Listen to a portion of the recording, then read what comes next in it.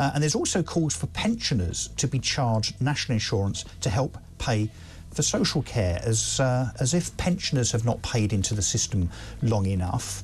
And indeed, having also now been hit by Rachel Reeves' revelations that many of them are now going to lose their winter fuel allowance, which of course is something that Rachel Reeves previously, in the run-up to the election, said would not happen. So the first U-turn for this Labour government, only about 28 days into being in Downing Street. Well, look, let's talk about that particular issue now, pensioners' national insurance, with Sir Steve Webb, who is a former pensions minister. So Steve, thank you very much for joining me on Talk.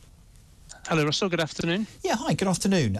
Now, I know that this isn't fact yet. It is not something that is absolutely going to happen. It's been suggested as something that should potentially take place by a government advisor, that it would actually fill part of the gap in terms of the issues around paying for care. But it would stick in the throat, wouldn't it, of pensioners, the fact that not only have they probably not recovered, but now reeling still from the fact that they're going to lose, some of them, their winter fuel allowance. But the prospect here, potentially, where it's being recommended to Rachel Reeves that they should also be subject to national insurance on earnings as a pensioner, that surely is a bridge too far, isn't it? I think you added an important point there, which is on earnings. And obviously most pensioners have no earnings. So we're not talking about someone who's 80 or 90 or whatever suddenly having an extra tax bill. I guess what we would be talking about, and this is an idea from a chap called Sir Andrew Dilnot, who wrote the big report on social care that was going to cap care costs, and that's been dropped. And he's kind of saying, well, where's the money going to come from? Yeah. And I suppose his argument is, you know, let me give you an example. There will be members of Parliament who are over pension age, who don't pay national insurance on their wage, and a younger MP does pay national insurance on their wage. And I guess the question would be, if they're on the same wage, why should they pay different amounts? So, you know, so it's about wages. It's not about pensions. Well, but the answer would be because that particular person has probably paid into the system for 50 years of their working life. Indeed, and if we were in a world where we didn't have a very dramatically ageing population, where particularly health and social care needs are just going to skyrocket, and that money does have to come from somewhere, so we could just say, when we've retired, we paid in all our lives, that's the end of it, you know, it all ought to go on the working population. But I guess there comes a point where the working age population say, well, hang on a minute, when today's pensioners were working, they didn't have to pay as much tax as we are going to have to pay now. So there is an intergenerational fairness the other way, I think. If you load all of it on the working population, well, is that fair? Because, you know, you'll have to pay for today's pensions, today's social care, today's healthcare and so on. Let's be honest, I suspect that it's going to be both of those things. It's going to be national insurance on pensioners' earnings, entirely unacceptably and inappropriately from my point of view, plus extra tax on working people. And yes, Rachel, is even ordinary working people. It's going to be both, isn't it? There is another way, of course, of governments finding more money, and that's just to be more efficient. And you hear this all the time, and I think, you know, of course, big organisations can be inefficient. On the other hand, what tends to happen when you get these efficiency drives is that often you get false economies. So, you know, you sack people, and then when the public ring up on a call line to the DWP or something like that, they can't get through, so they ring again, and then eventually they get through, and the person who's on isn't as well trained, so they then have to ring back again because there aren't as many skilled people. And before you know it, you've got the headline, great, we've cut, and then actually the service you provide gets worse, and it's often, you know, just sacking people doesn't make government more efficient. I mean, yes, let's use AI and all those kind of things. There is potential here. But, you know, if there was cheap, easy fixes, they'd have done it long ago.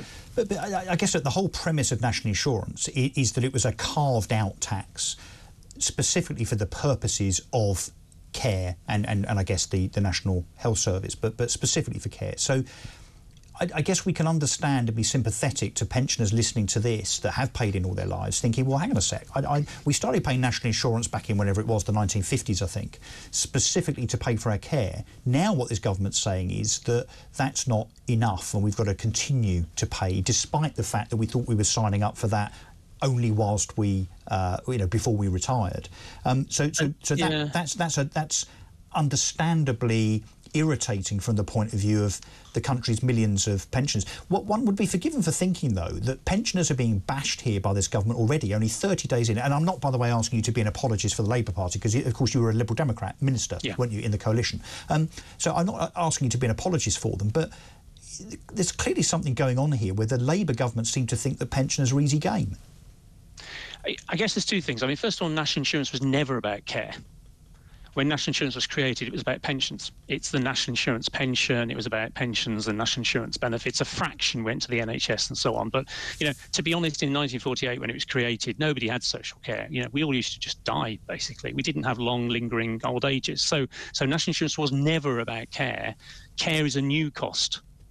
Bluntly, we're living longer. It's great. We're able to keep people alive for longer. But for many people, you know, I've got family members at the moment, you know, in residential care, you know, the costs are enormous. That money has to come from somewhere. And if you load it all on the working age population, I don't think that's fair. Whether this is the right answer specifically is debatable. Yeah, and what's the gap that you talked about earlier on? So there is obviously an increasing gap, particularly as, you know, the birth rate is decreasing, people are living longer. So that gap in terms of young people effectively now having to fuel that increased care cost, that's an absolute fact. I mean, there's nothing we can do about that. That is what it is.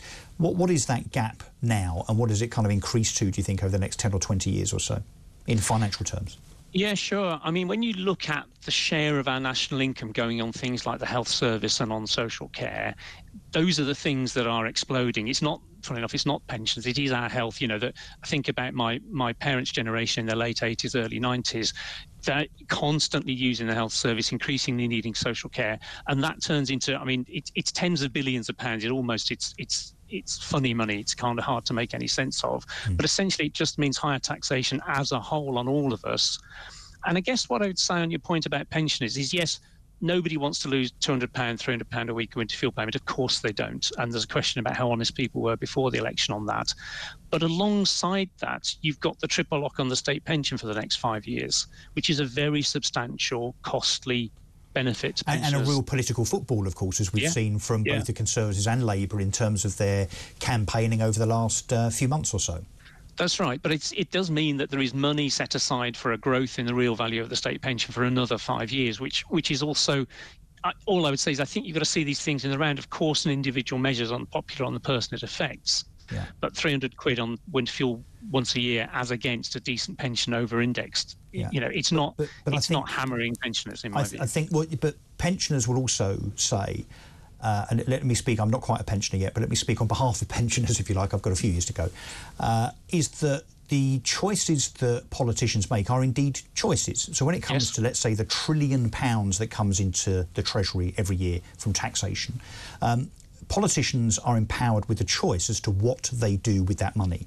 Now, they could decide not to be quite so enthusiastic about this quest for net zero. They could decide not to give doctors a 22% pay rise over the next 2 years, or indeed teachers and nurses an inflation-busting 5.5% pay rise. They could decide not to give £11 billion to other countries to help them, not us, but them with their so-called climate change dilemmas. We could cut the foreign aid budget, Steve. We could do a lot of things that would actually prevent pensioners from being disadvantaged here. Why don't we do those things?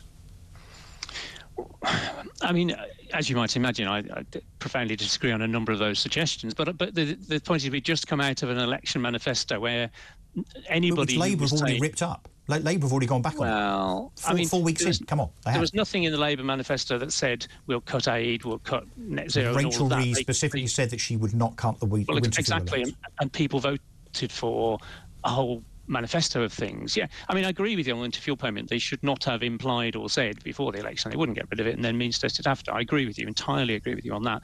But in the grand scheme of the, you know, you mentioned £1 trillion odd of tax revenue. You know, the winter fuel measure will save £1.5 billion. It is quite a small change in the grand scheme of all these big choices that you rightly say we have to make. So why do it? I mean, politically, it's suicide. I mean, OK, it's not, because we're 4.5 years away from the next election. And I guess, look, politicians being politicians, and I say this with no disrespect to you as a former one, but they think that in 4.5 years, all of these tough decisions that are made at the beginning of a parliament will be forgotten. I mean, that's partly what's going on here. it is common to make the most difficult decisions right at the start. And I guess in answer to your question, well, why do it if it's not that much, is because often you need a lot of different measures to add up to a decent amount of money. There isn't usually just one thing you can do that will raise you all the tens of millions. No, but they're political choices, they're ideological choices. Yeah, absolutely. I mean, I won't be sidetracked into climate change and all that kind of thing. But I mean, the big goal of all of this is to get the economy going, to generate the growth. And if they can do that, and that's the big gamble of all of this, if they can do that, then you get the tax revenue coming in, then you can spend money improving the health service. And I would say, as a pensioner, you really, really want a well-funded health service. You know, I think... Of course they do, but again, I don't think it's not kind of binary. I think there's a version of the way that the Treasury cake is cut that doesn't have to disadvantage, particularly pensioners that have put the hard yards in, haven't they, over many years. So I think this is being very unfair and disrespectful to those. I could wager, of course, that the Labour Party think that actually pensioners might be slightly more likely to vote for the Conservatives or Reform, so therefore they're easy game. Well, it's certainly true that when you move from a party for the last 14 years whose vote is very heavily skewed towards older people to the opposite, inevitably that's going to be fed through into policies. And that, I think that is right. And that's almost why we're seeing some of what we're seeing. I mean, but all I'd say is you've got to see this in the round. I mean, think about falling interest rates. So the Bank of England have just cut interest rates. Everyone assumes interest rates are now coming down. That's actually bad news if you're a saver. So for older people, that's bad news. It's good news if you've got a mortgage. So so that policy is good news for younger people. The winter fuel payment maybe. On the other hand, the triple lock's good for older people. So all I would say is you can't just pick one policy and say it's a savage attack on pensioners, because it just ain't. It's the whole package of measures you've got to look at. It's a holistic thing. One more question before you go, entirely unrelated to this subject. Why didn't the Liberal Democrats do better in the general election, Steve? Well, I guess 72. Can I just let me just qualify it. Yeah, you did much better than previously, but we had a Conservative government and a Conservative Party in tatters, a Labour Party that people generally didn't trust, and I think now we're seeing that was for good reason. People that voted Labour actually stayed at home because they were objecting to the Conservative government rather than wanting to vote Labour. Surely the Liberal Democrats should have come up through the middle, and you should have ended up with 250 MPs, shouldn't you? I guess, two thoughts really. I mean, one is 72 MPs is more than the third party's had since about 1920 or something. So kind of, give them a break kind of thing. But I think the real challenge is in probably 450 seats, it was Conservative first, Labour second, or the other way around. And people on the whole, when they're strongly anti the incumbent government, work out who's the best person to get them out. And to be heard, for a Lib Dem party who weren't even the third party in the House of Commons, to be heard in all of that just was incredibly difficult. If you were going to do a media story, you'd do the government, the rebel on the government side, the main opposition party, maybe the Scots Nats, maybe Nigel Farage. Do you want the sixth perspective from the Lib Dems? It's very hard to be heard, really. Maybe if Sir Ed Davey hadn't spent quite so much time falling out of kayaks and on roller coasters, you might have done even better. You wouldn't have covered him at all if you hadn't done that. No, you're probably right. No, of course we would. We would have given him a very even keel. So Steve Webb, former Pensions Minister, thank you very much indeed for joining me.